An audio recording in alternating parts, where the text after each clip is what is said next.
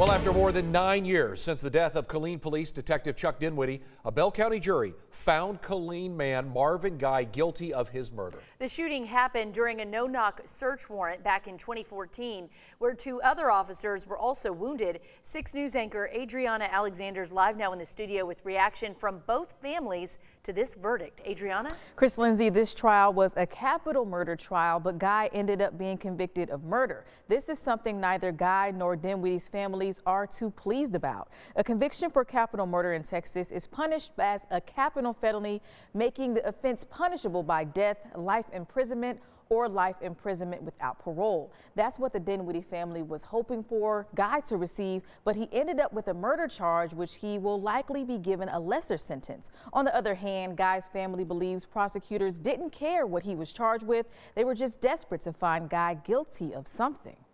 You know, the same thing happened with other people in the past, and they've been found not guilty or haven't even been charged.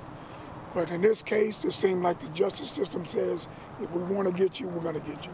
While Chuck's family believes he is guilty of capital murder, we were relieved for the conviction of Marvin Guy on the charge of murder.